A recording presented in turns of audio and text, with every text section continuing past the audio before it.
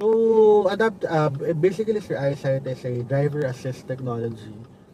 Its aim is to lessen the accidents happening on the road, as well as to lessen yung driver fatigueness natin. Like what you did, di ba, hindi mo na need to step on the brake, accelerate, Yeah. brake, accelerate.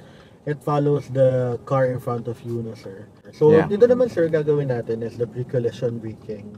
So, si pre-collision braking applies brake on the last minute weren't able to apply brakes dahil nadidistract tayo while driving or may mga sudden collision ahead. So, I'll be speeding up to 20 kilometers per hour and then halfway, bibitawan ko na siya. Makita mo siya, i-rest ko Okay. yung paa ko and then I will not step on the brake but the pre-collision braking will apply brakes on its own.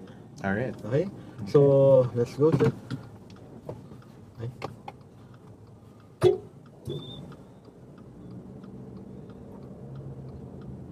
So, bitawan ko na siya, sir. Okay. So the pre-collision braking happened Alright. or nag-on siya.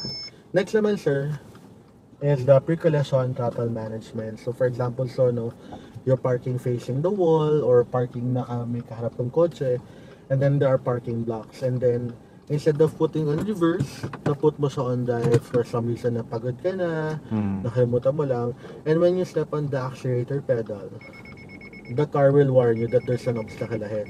So as you can see, sir, there is an RPM but there's no engine output. Okay. Yeah. So ibig sabihin, hindi siya mag-override. Unless, sir, tatapakan ko to for more than 4 seconds, we'll be overriding the system. Ito, sir, gumagana to if the relative speed is 50 kilometers per hour only. Okay. But if you would compare this to other brands that has the same technology somehow, yung relative speed natin is higher. Alright. Next naman natin is the cruise control. Sa adaptive cruise controls. Kaya siya adaptive because it adapts to the current situation. Okay. Kasi it allows you to cruise on a certain speed without the need to press on the accelerator pedal and brake pedal. Accelerator pedal continuously, no? Alright. So, kasi yung pagpe-press mo ng accelerator pedal, minsan nakakapagod siya, diba? Yeah. Ang kinaganda nito, sir, sa adaptive cruise control, kaya siya adaptive, it adapts to the current situation, especially on the speed of the car in front of you. So you can use this sa mga stop and go traffic natin, sir, no? For example, so ang gagawin natin, sir, press on brake, drive siya, press niyo yung adaptive cruise control button, and then up. Once na detect niya there's a unit ahead, pag binatawan ko yan, hindi tayo gagalaw. Alright. Yeah. Pag umandar niya siya, naka full hold tayo, sir, hindi tayo gagalaw. Pero pag inap ko na to, susundan na natin yung kotse sa harapan. So it's doing it all by itself. Yes. I'm not stepping on any brake or accelerator pedal right now, pero it's moving.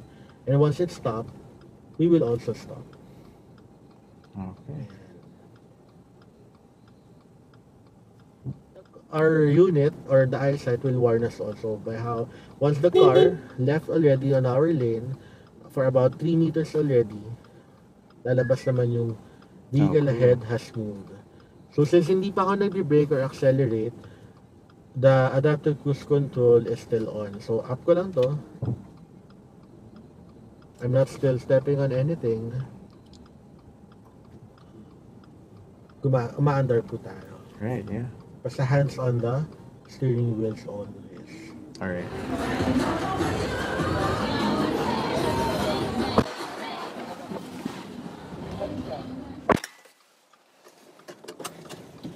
This week and then drive and then step on the accelerator pedal, accelerate lang tayo to 20 kilometers per hour. Pag sinabi kong sir, let go, Okay. rest mo na yung mga paa mo. Alright. Accelerate tayo. Medyo tutukan mo lang siya, sir. Okay, bitawan mo na siya, sir. Okay. Rest ka lang. Hindi bang ganyan? Okay. Okay, wag muna tapakan. Okay. Okay. So nag-apply siya, nakita mo sir, apply mo na yung brake niya. Alright. Yan. So obstacle, detect the head. Oo nga. Huwag mo lang siyang bababaran. Kasi Okay.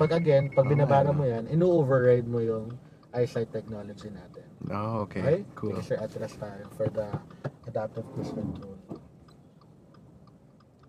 Okay.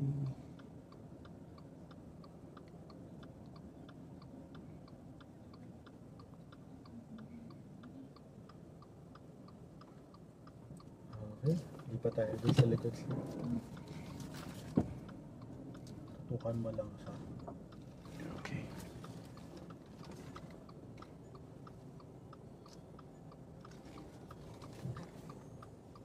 Is this okay? Yeah. Brake ka lang sir Alright. And then, press mo yung adaptive cruise control button mo. This one. Okay. And then up mo siya. Once na detect niya yun sir, rest mo na yung mga paa mo. Okay. Kahit yan yun.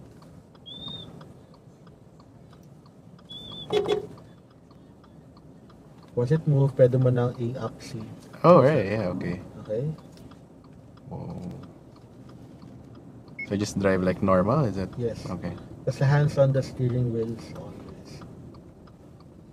Okay? You don't have to... Yeah. Okay? It will stop on its own. Okay. Then full stop. Then Is there brake? wag ka mag-brake Okay, sir. Once di you pa. brake kasi sir, Mhm. disengage na si cruise control. So ngayon businahan mo siya. Wag ka gagalaw muna for about 3 meters away na siya. Lalabas naman yung vehicle ahead has moved already. Again I kasi see. hindi ka pa nagbi-brake, hindi Yeah. ka pa nag-accelerate, the adaptive cruise control is still on. Up mo lang siya. Press your feet pa rin and then aandar siya. Then nag-full stop siya, magpo-full stop pa din ulit tayo.